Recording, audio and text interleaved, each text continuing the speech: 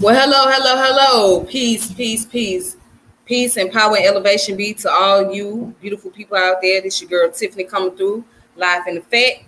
I hope everybody is having a wonderful day on this beautiful Monday, August the 23rd of 2021. So, hope you guys having a wonderful day. Hope you guys enjoying yourselves and being safe. I know many of y'all are probably at work right now. Some of y'all at home chilling, and some of y'all just doing your little workout or whatever you're doing out there. Shout out to y'all. So today I am going to get on the topic dealing with Black history.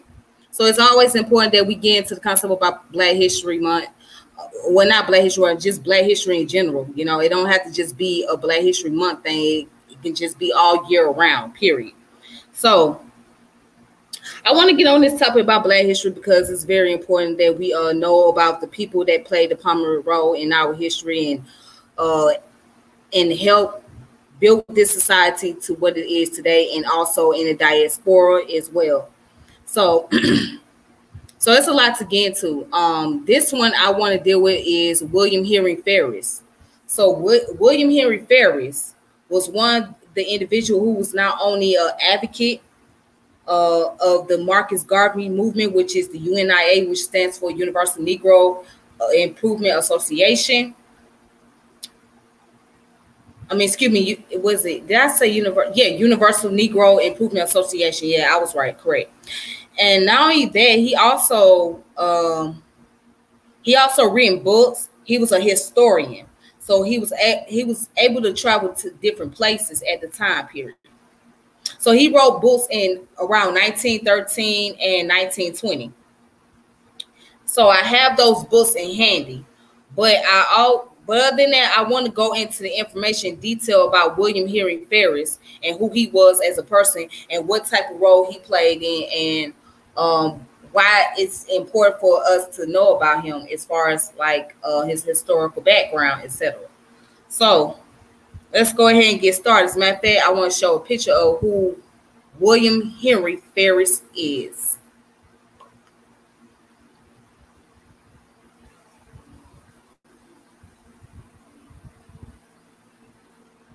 As you can see, this is a picture of him. That's the only picture I was able to find. So, yeah, that's a picture of William Henry Ferris. All right, so let's go ahead and let's look into the information.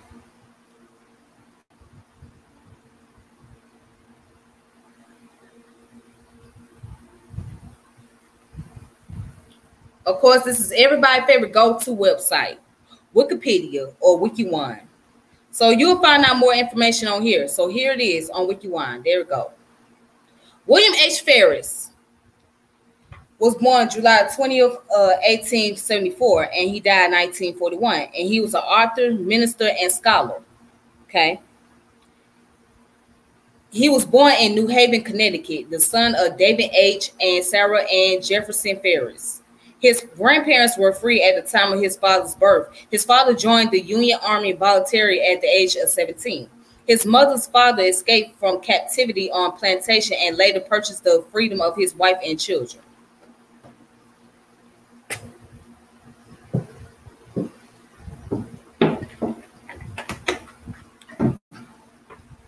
All right, so let's go down to his education career. A graduate of Yale University in 1895 with a BA, Ferris subsequently took on the role of writer and lecturer.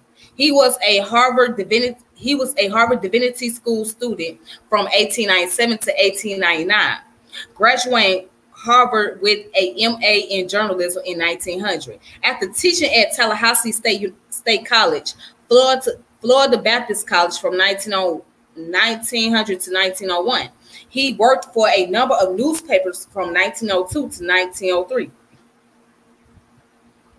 He continued teaching during the years 1903 to 1905 at Henderson Normal School and Kentrell College in North Carolina. Ferris became pastor of Christ Congregational Church from 1904 to 1905.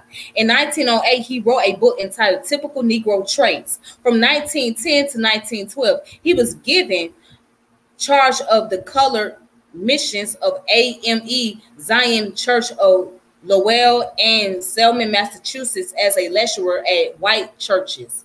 He went on to write The African Abroad, or His Evolution in Western Civilization, tracing his development under Caucasian models. In 1913, Ferris held position as Assistant President General of the UNIA-LCL and Associate Editor of the Negro World. Now, as I mentioned before, a lot of the people that were very well-known activists and that were the earliest form of Pan-Africanists were those who were in the Christian church.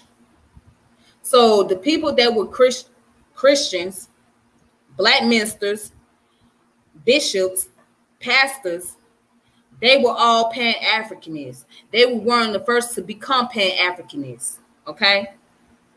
So they have opened up the doors, make way, foundation for all other groups out here. So if you want to be technical, they kind of open up the doors for the conscious community, if you really want to be technical about that.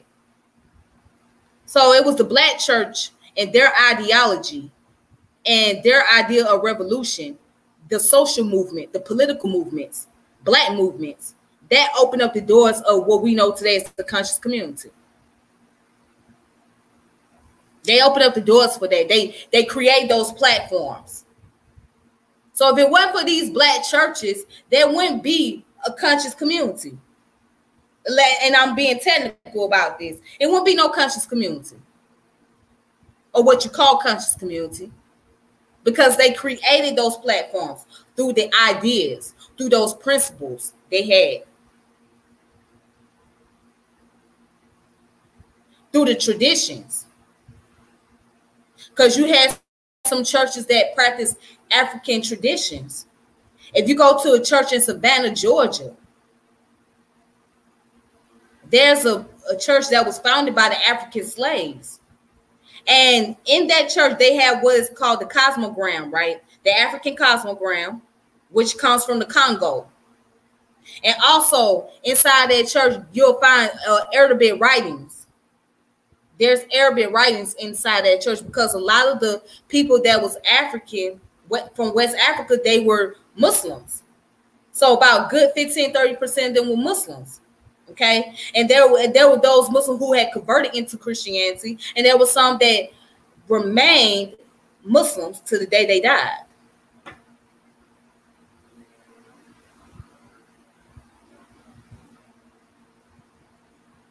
So we have to go into the origin of things, okay? Because you got to pull back the layers. You really got to pull back the layers. You got to pull back the layers. All right.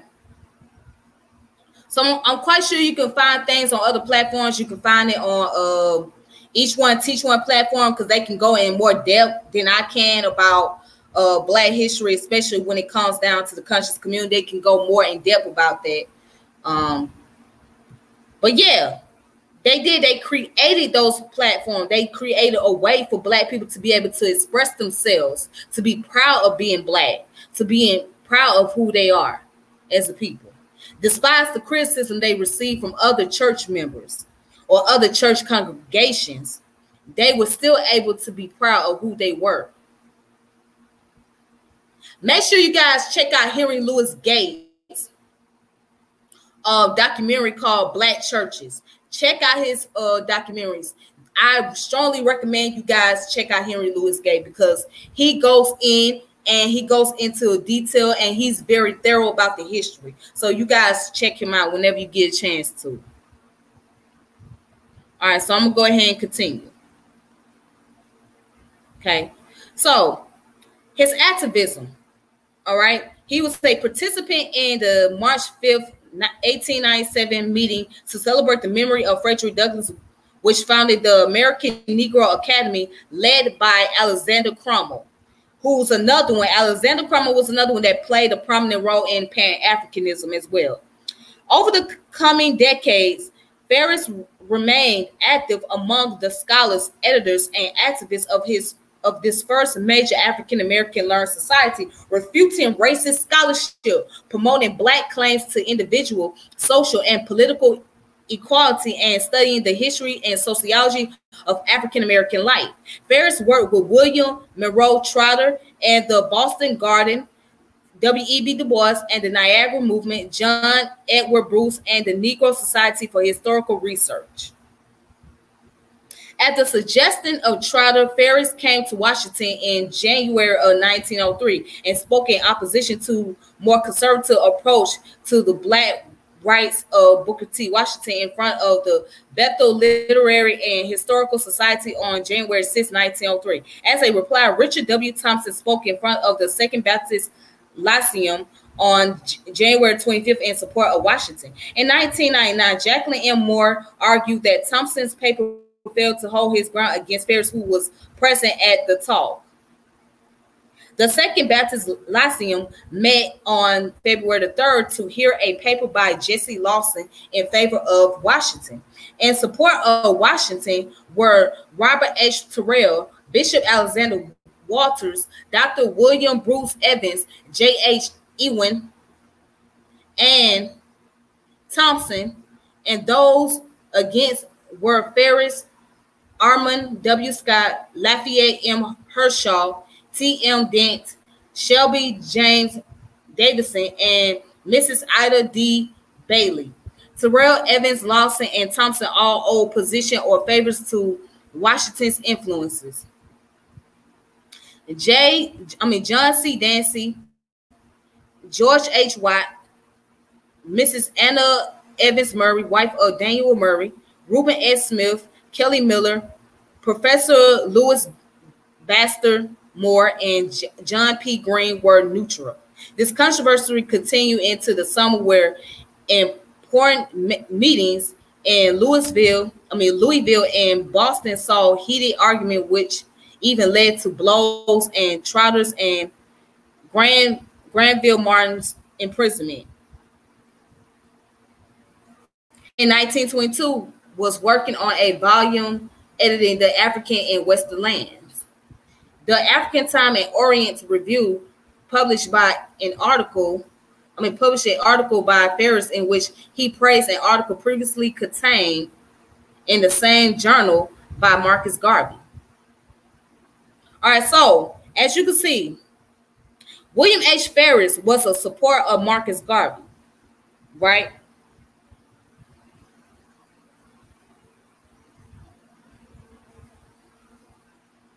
Okay, so just like at that time period, there was a heated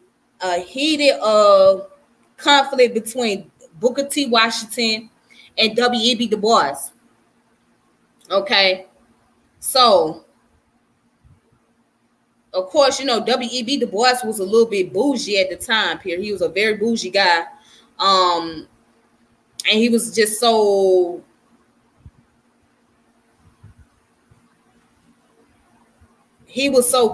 conservative. And Booker T. Washington, by him growing up in the South, he was born to slavery, and he was able to get up out of slavery and managed to open up his own school, which is Tuskegee Institute, which is still around to this day. It's in Tuskegee, Alabama. All right. But before he even opened that school up, he went to a HBCU. It was Hampton University.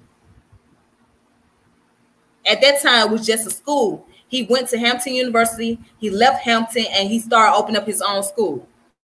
So that made him a major success on that level. But anyways, Booker T. Washington's stance was more so about doing for self and doing for the community and things like that. Whereas W.E.B. Du Bois was trying to be in more cahoots with his white counterparts and try to bring about reform and things like that. So basically, William H. Ferris was rocking with W.E.B. Du Bois, and then later he was rocking with Marcus Garvey, because when Marcus Garvey came in with the UNIA movement and all of that, of course, he was on that same level. As a matter of fact, Marcus Garvey was so influenced by Booker T. Washington. So he never got a chance to meet Booker T, because by time he touched down to America, Booker T had passed away. So his main purpose was to come to America and meet Booker T. Washington. So Marcus Garvey was so influenced and seeing that what Booker T was doing as far as building his own school, that inspired him to start the UNIA. All right. And there's so many others who inspired him. Herbert Harrison inspired Marcus Garvey. Also, Dulce Ali Muhammad inspired Marcus Garvey as well. So William Henry Ferris ended up supporting Garvey, and he was right behind Garvey. He was an advocate of Garvey. Hey, how you doing? How you doing? How you doing? How you doing? I'm doing all right. Thank you for asking, brother. Peace, brother. How you doing? Peace, peace, peace. How you doing? Thank y'all for coming through. I appreciate that. All right, so there's some more information about William Henry Ferris.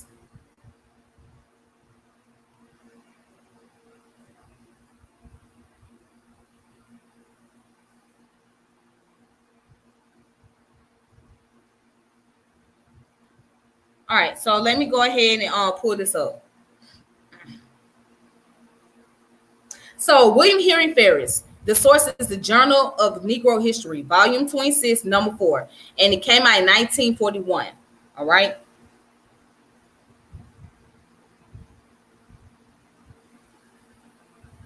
So right under here,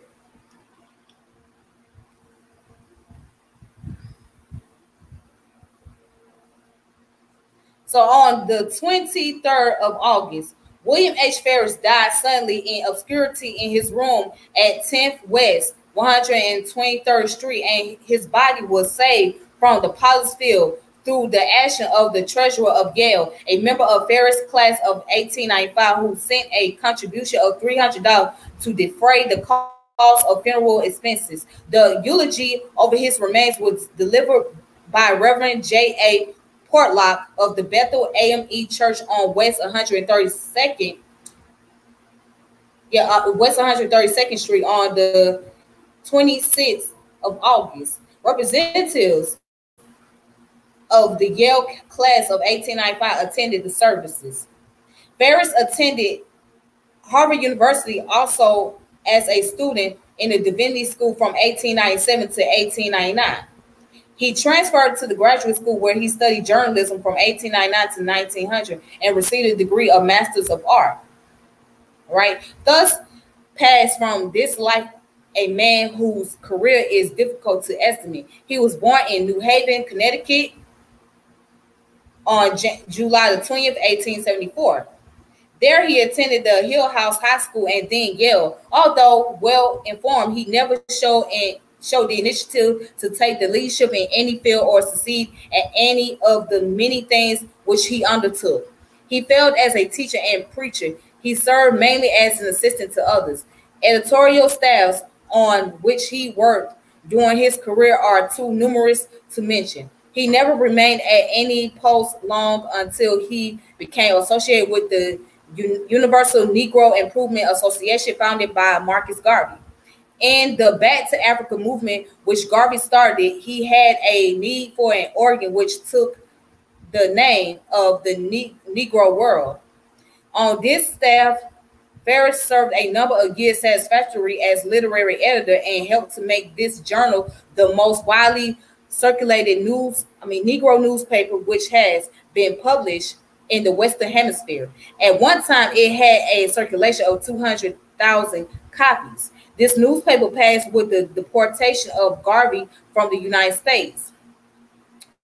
His career, Ferris wrote a number of pamphlets of more or less value, and in 1913, one outstanding work of 2 volumes entitled The African Abroad and His Evolution in Western Civilization, tracing his development under Caucasian model.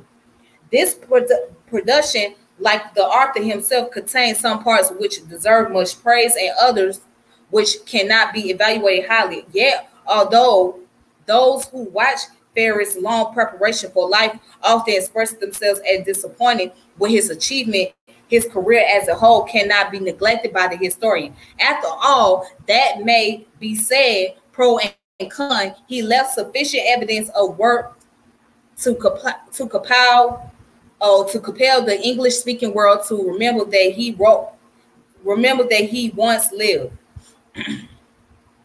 It says a committee of his class of Yale 95, consisting of Lanier McKee, Roger S. Baldwin, Alan Wardwell, and publishing a notice of the death of Ferris, said a brilliant scholar, many of us will recall his penetrating comprehension of the course in psychology under Professor Ladd, and the latter's expression of delight at his understanding. Later, he received an MA degree from both Yale and Harvard, and then entered upon his life work as a teacher, editor, pastor, and acknowledged leader in the promotion of the welfare of his people. The recipient of many honors, his impressive work, The African Abroad, is an outstanding encyclopedic study and presentation of the Negro and his achievement in all lands.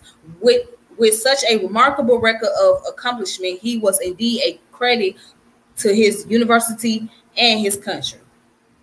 All right. So that's that information that goes on about his death, and talking about a little bit about his life, his legacy, and whatnot. So, all right. And by the way, ASALA, which is Association for the Study of African American Life and History, was founded by Carter G. Woodson.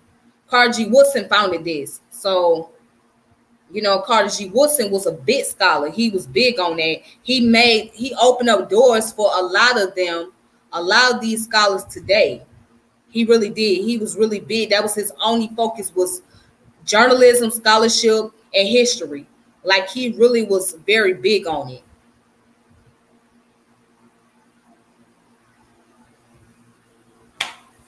Yes, yes. Peace, Santavo. Peace. Thank you for coming through. All right. So I have some information that you guys can look at. So I got some materials here. So 3 of the books that he had written so far.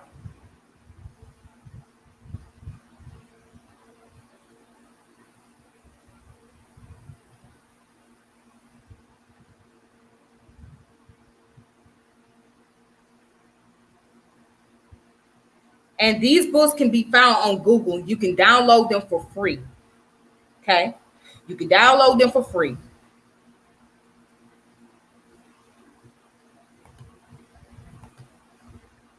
All right, so it says The African Abroad, William H. Ferris.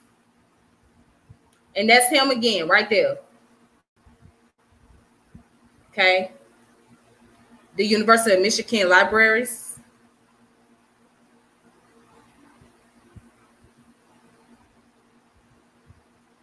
All right, this is the first volume, and it was written in 1913.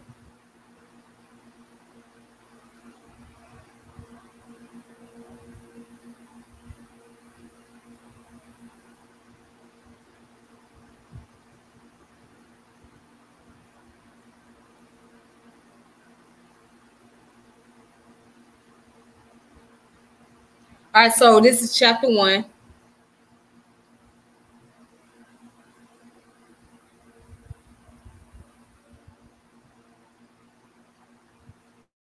All right, chapter 1 was it narrative reversing upon the internal and ephemeral in human life and history.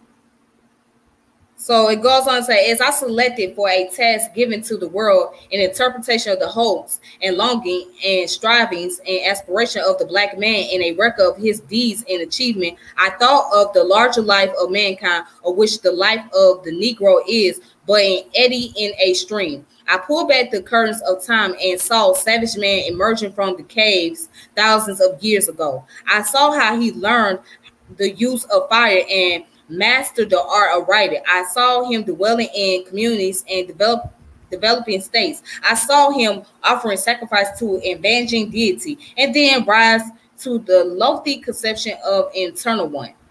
I saw nations rise and fall, dynasties come and go, saw great men play their part in the drama of human history and pass on into oblivion. And then I asked, what is the significance of the toil and struggle, of the effort and aspiration of man, of the blood and tears he had shed? What is human history? Is there any meaning to history? It is a divine poem, epic in its sweep. Is it a world drama? Is there a mighty power, a mastermind behind the curtains shifting the scene? I will relate the experiences that led me to reflect upon the meaning of history and man's place in the universe. All right, so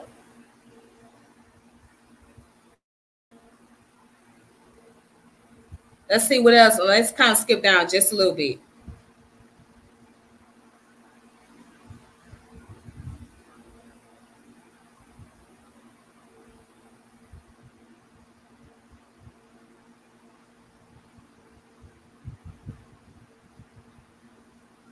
It says, it was a beautiful August morning when I started for Tower Hill, one of those days when poets love to sing. As I looked up at the sun shining with all its sky-high splendor, casting its rays here and there, and felt the invigorating breeze as it swept over the Atlantic, I was moved by it. I went up the road and turned into the lane that leads to the wood. I listened to the singing of the birds, to the chirping of the crickets, and saw what variety nature threw around me.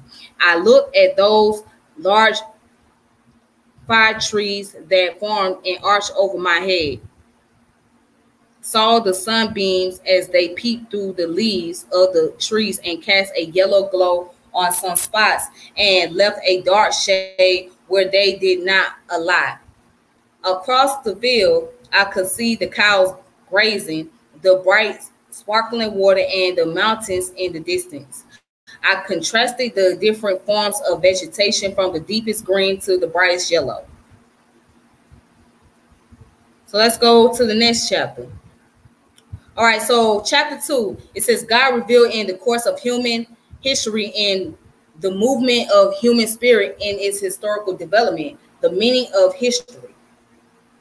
As I have studied history, two questions have constantly forced themselves upon me. What is the meaning of history? Is the hand of God revealed in the movement of human history? Does the way in which which man has moved along in his historical development, does the influence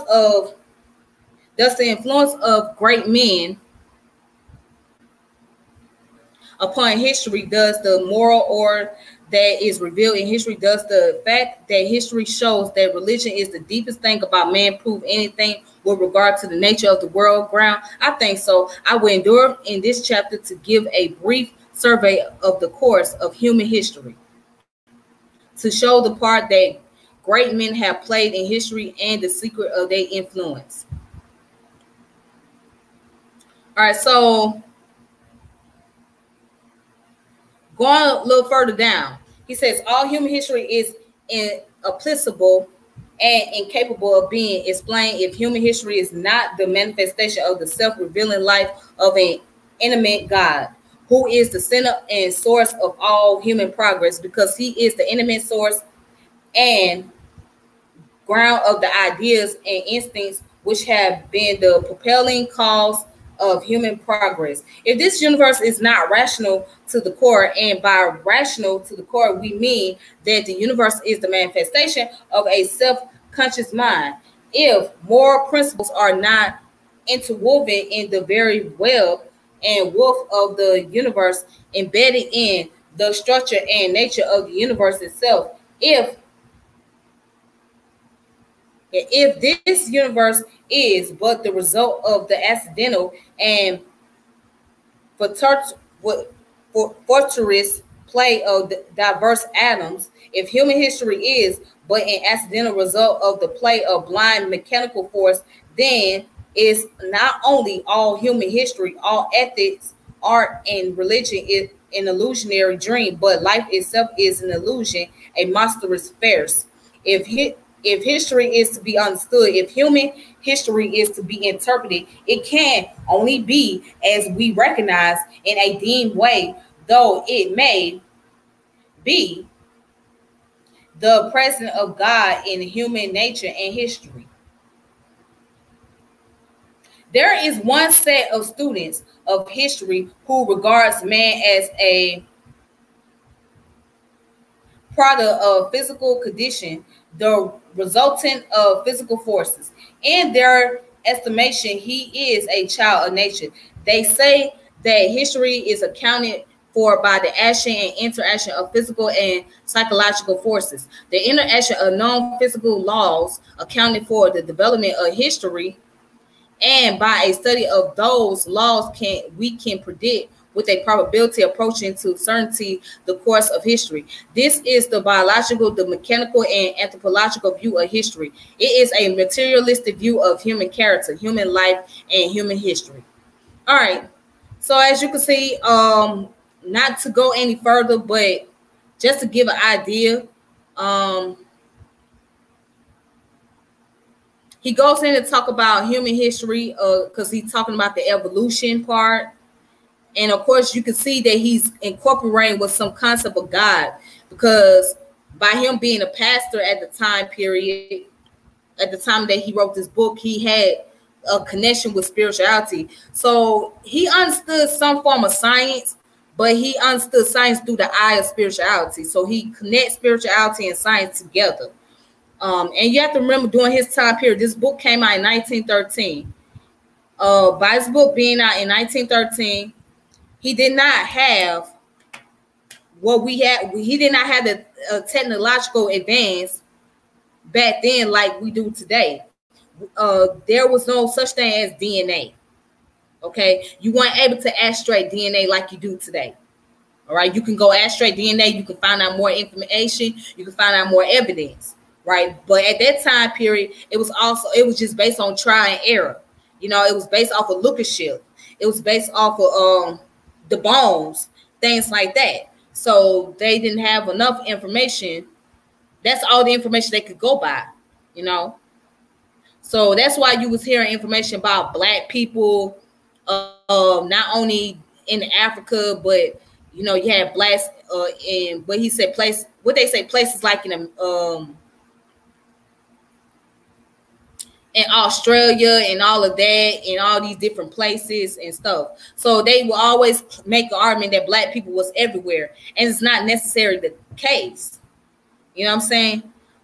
It's not that, you know, there was Black people that was everywhere, but you know, every ancient monuments is not consist of a Black face.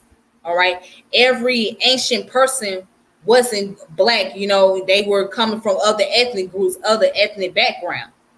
So, but then, you know, at that time, 1913, what did they really know? They only knew based off the information they had available.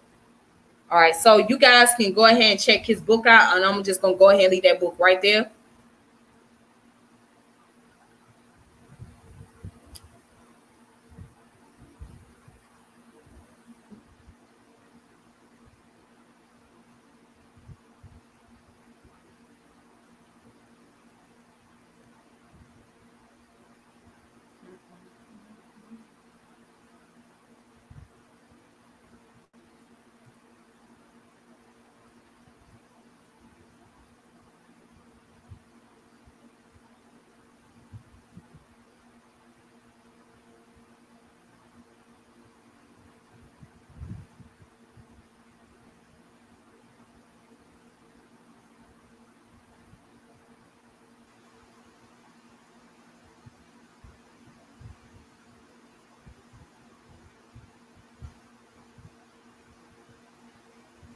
And you guys can also check out another book.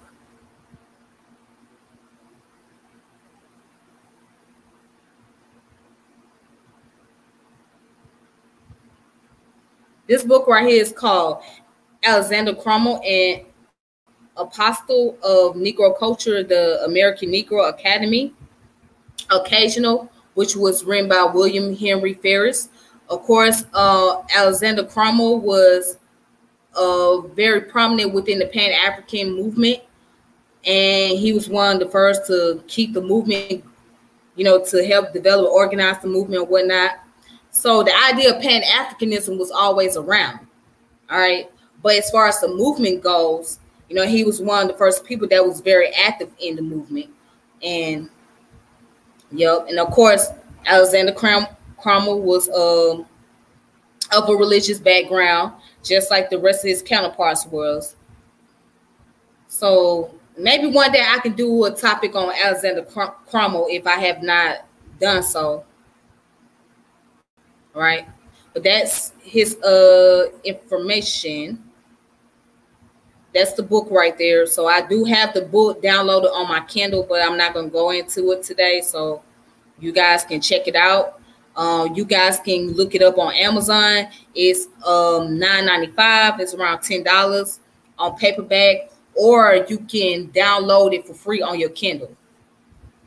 Yep. All right, so let's look at African Abroad. This is the part 2.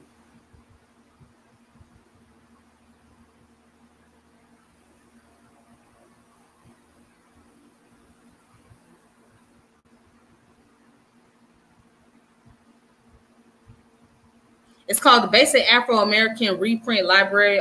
So this book was reprinted.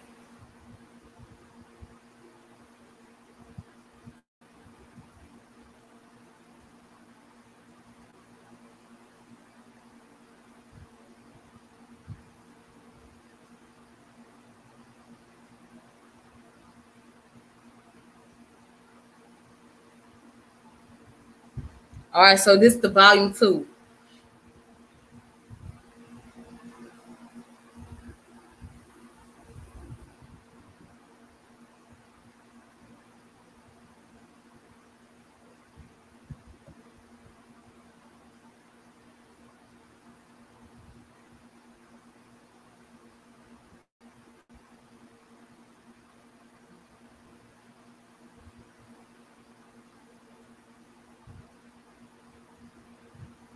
All right, so right here, under it says African Civilization and Professor Chamberlain on the Negro in Ancient Civilization.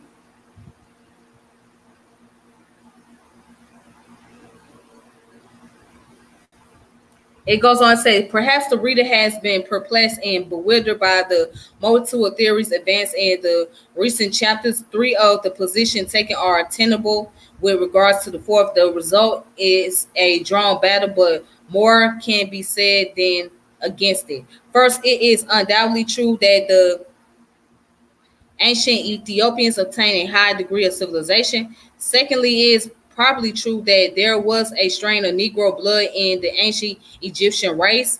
Thirdly, it is probably true that there was more Negro than Caucasian, Hamitic, and Semitic blood in the Ethiopian race, and it is possible that Negro strain was predominant. It says, with regards to the Mediterranean origin of civilization and the fact of the Negro in remote antiquity being a remote branch of this race, I am not enough of an anthropologist to speak with. What the German philosopher Kant would call apodictic certainty. Some eminent authorities have supported the former view, and others both the former and the latter view, but I will not be the judge.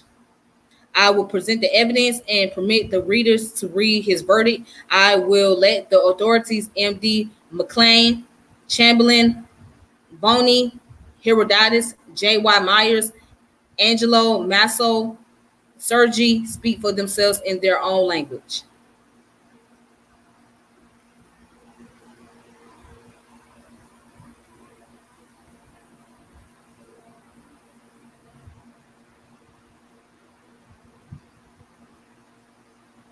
All right.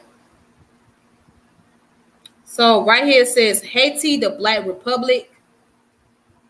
It goes on to say situated in the Atlantic Ocean, about 4 times as long and 6 times as wide as Long Island, with a salubrious climate with a virgin soil that is wonderfully rich and fertile, with hills and valleys covered with large, splendid trees and perfume-laden flowers. Haiti, with her colored population of the 2 million, is indeed an ideal spot for a Black republic. All right, so it goes in to talk about Haiti history.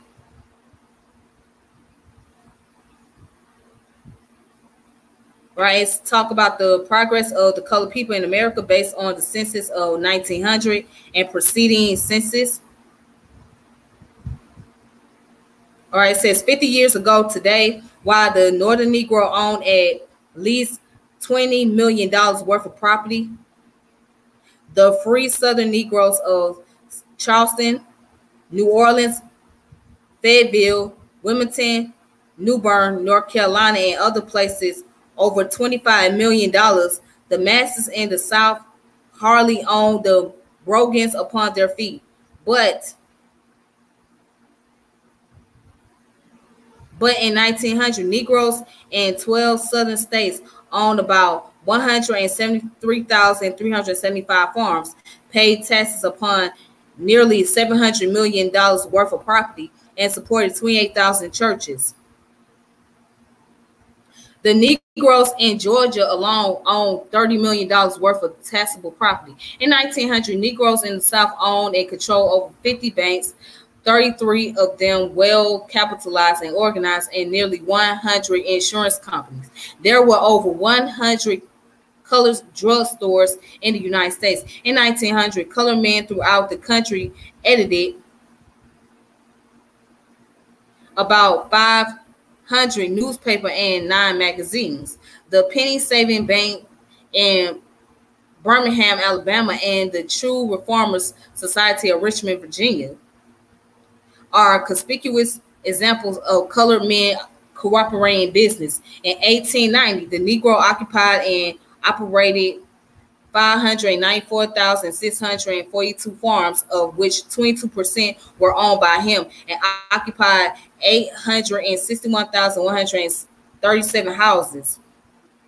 In 1900, the Negro owned 23,770 church edifices and church properties valued at $26,626,000. And in 1909, 35,000 church edifices worth $56 million with nearly 4 million members. Today, 1913, the aggregated wealth of 10 million American Negroes approximates close to $1 billion and probably exceeded it. So that was the census of African Americans during that time period in the 1900s. So obviously, there were those who were very successful and they were booming as far as business wise and property wise, etc. And also they made some decent income. So as you can see, that's the census, that's the information for the 1900s during that time period and prior to that. All right. So I'm not going to go any further, but you guys can check this book out for yourself, which is the part 2 of it. And you can download it on Google. All right. You can download it and read it for free on Google. It's called The Basic Afro-American Reprinted Library. That's the part 2. And it is The African Abroad, etc. So you guys can check it out. And also, Supreme Understanding. If you guys are familiar with Supreme Understanding of Law, he also has some books out about William Ferris. So you guys can either go on his website, and I can't remember the name of his website, or you can look it up on Amazon. Just type in William Henry Ferris, and you will see Supreme Understanding books. So he's the editor. So he, edit the book or whatnot.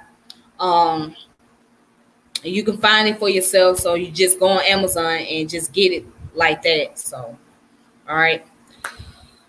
But until then, this your girl Tiffany, and I'm gonna go ahead and log off. With that being said, you guys have a good one. Thank you all for tuning in. I appreciate the support. Make sure you subscribe to the channel, hit the notification bell. If you want to share this video, you're more than welcome to do so. And that's that. So, all right, you guys take it easy. Peace and power and elevation. And I'll deal with y'all later. All right.